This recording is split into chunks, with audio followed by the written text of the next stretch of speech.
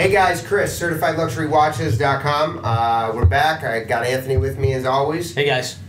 And today we're talking shop. We're talking about buying and selling, primarily selling. Where to sell your watch, when to sell it, who to sell it to.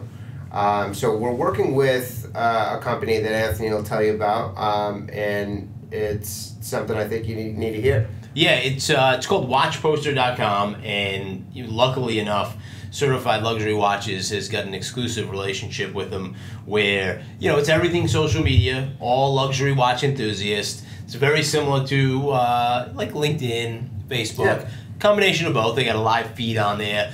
They have monthly watch contest. Best photo wins $200. But you can basically go on. It's everything for watch enthusiasts. It's not just buy and sell a watch. However, it is one of the two things you can do. You can post your watch for sale.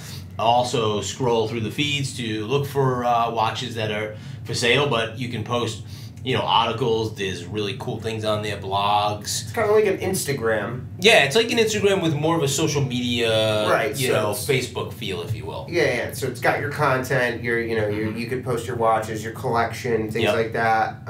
You can integrate with dealers if you wanted to. Groups. Yeah, join your groups. Yep. You can talk to other people selling. And that's primarily what I think Target is to kind of give it an easier feel for either communicating about watches or selling a watch to maybe somebody else. And end user to end user. The dealers kind of communicate with the dealers, and the consumers kind of stay with the consumers. But it's something that you can use daily, just as you're posting on your social media platforms, just as you're posting on your forums.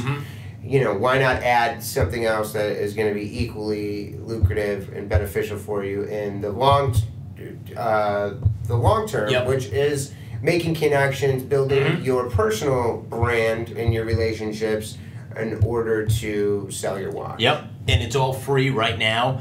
They have a pretty big, aggressive business plan, so it just came live. They had the beta version out to kind of work out the kinks.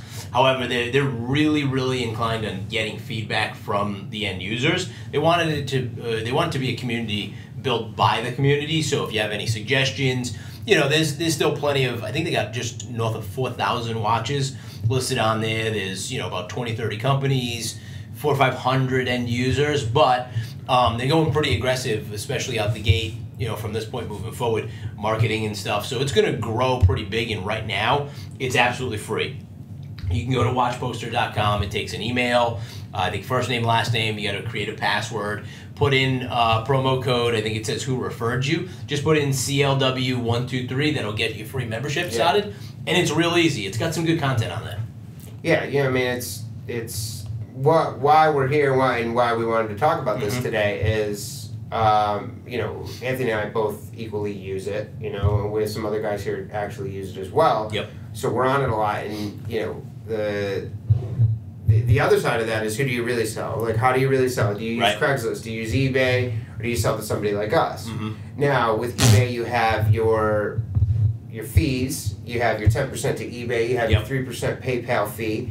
You have your shipping that's most of the time you're going to want to include because you're going to want to insure your item. And, that can get costly. And then as you're using PayPal, you're acting as a merchant. So as you agree to take, a credit card or PayPal or something like that, you're just like any other business out there. You're treated as a merchant, and you can be subject to like a return or what we call a merchant chargeback. So if somebody complains in 5 months, PayPal's actual is 6 months. So let's say somebody's had your item for 5 months, they can still open a case against you. So these are all things you have to worry about. Do you want to worry about somebody buying your watch and wearing it to a wedding? Do you want to worry about somebody wearing your watch for, a weekend, a couple weeks, and then just sending it back? When do you actually get to use the money? And then Craigslist is equally tough and time-consuming, but now, it becomes actual, danger. Do you go meet with somebody at a jeweler and you put it, where is the fine line of what is the risk versus the reward? How much do you actually stand to gain? And, what we try to explain to people as we work as advocates for you to help you sell your watch is, what's it going to cost you? What's it going to cost you in time? What do you do for a living? How much time can you actually devote to answering questions, You gotta taking answer pictures, phone calls, concerns. I mean, and the thing that I see the worst is, like Chris mentioned, is the waiting period. I mean, you use PayPal, they will hold you to that, and unfortunately for the seller, they're gonna side. Unfortunately for the buyer, they're gonna side with the seller every time. Mm-hmm. You know, that's just the way PayPal is. And if you've ever got on the phone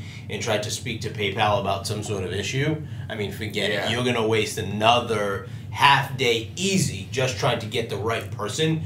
If you should have issues, big scam. You know, it's nothing new, but PayPal now, people are stealing other people's PayPal accounts. They'll purchase a watch, and then guess what? You ship it, everything's good. They file a complaint saying that they never got the item. Exactly. They retract the money back. They have your watch, and they have the money. And it happens, I mean, they ask us day. a lot, like, you know, well, how come it doesn't happen to you? You know, you're on eBay, you're using PayPal, you know. So we're protected by this big umbrella, which is the corporation, in one aspect.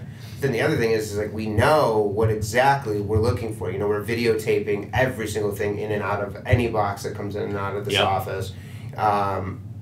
We are insured. We're handling everything as if it quite possibly could be some type of a scam or a ripoff. Yeah, you can cover yourself every time. And it still happens to us on a daily basis. Somebody's trying to steal from us. You know, so it's I can't imagine what the consumer goes through. So when you see that eBay profile that has zero feedback and they've never bought or sold a watch or anything like that, I mean, that's not somebody to, even if they're willing to buy it now, and they're going to pay your full price, and their story sounds so legitimate. These people are professionals. Yeah, their story's usually the best. Yeah. You trust them the most. They don't sound like scammers, or else they wouldn't be good at what they do. They're really, I mean, professionals. It's really good at what they do. With Watch Poster, it's, hopefully what this is going to become is kind of, what I hope for, I would say, is that, things like eBay and Craigslist and things like that will become kind of a thing of the past. Now, people have always used forums, and if you're vetted on the forums and you have your relationships and you have your references, yes, forums are great places to sell watches. Most of the time, if somebody tells me they're on forums and they've sold on forums before, I say that's fine. Let me know when you have the money and we'll, do a deal without your trade. Yep. Right? But what Watch Poster and some of these Facebook groups now are trying to turn into is just like an easier, verified way to transact business with a luxury item, especially being a watch. Yeah, I mean, and listen, there's nothing bad about selling your watch on Facebook. I definitely say do not sell your watch on Craigslist. There's way too many scammers. They breed on that. I mean, they literally go on Craigslist looking. That's where they hunt. I mean, that's where they go to get all their leads. It's where people are most vulnerable. They know that they're end users on there rather than dealers. Most people, unfortunately, aren't going to vet them the proper way. I hear people even tell me, they go, "Oh, I'll just go to a Rolex dealer and we'll do the exchange there." Well, I don't know about you, but if you ever try to go into a Rolex dealer, sell a watch that you didn't buy there, they're going to tell you to get out. Even banks, they go, "Oh, we'll go into the bank and we'll exchange funds there." Yeah, well, good luck. Even if it's your bank, the bank allowing you to conduct business that's essentially non-bank it's not what related. It's for. It's an uncomfortable situation. Especially like you're going to verify the bills, you're going to verify a check there. There's fake bills, fake checks. I mean, you name it. It's way too hard these days to do something like that. With the evolution of the scam is progressing much faster than what we already have in tech to protect ourselves. A company like PayPal or eBay, as big as they are, they have a department that's it's no more than probably 500 people that actually just handle fraud. Right. Which seems very small for as large as the company is, and that's just the truth. You can't get these people on the phone, and you're just... It's a nightmare. Yeah, you're spent your days and days and days, and eventually, a lot of people, they just give up. Yeah, well, that's what they're hoping for. The scammers are hoping that you're not going to pursue it, and that's how they get away with stuff. So what you're giving up to them, is technically probably what you're going to give a company like us. Whether it's us or some other company out there that buys and sells online, you're most likely just going to give that same amount of money. You could have just sold to us or sold to somebody else, been done right away, never had to hear about it again.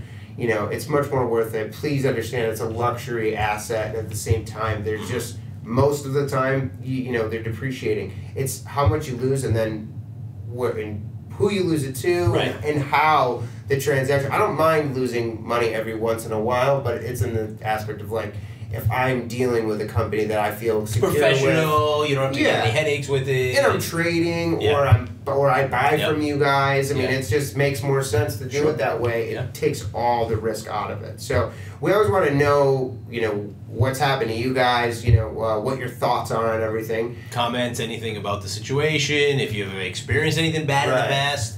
Right. So anything about Watch Poster, we're the guys to come to. You can find all of our contact information, certifiedluxurywatches.com.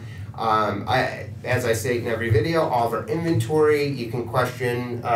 We have both of our emails listed and our direct sales listed on the website. You can get us anytime. That's 24/7. Text Always willing to email. help. Call us. But we want to know what your thoughts are. Like, have you ever been scammed? Has somebody ever tried to take your money? What's the worst experience that ever happened to you? We'd love to maybe get some dialogue going about that.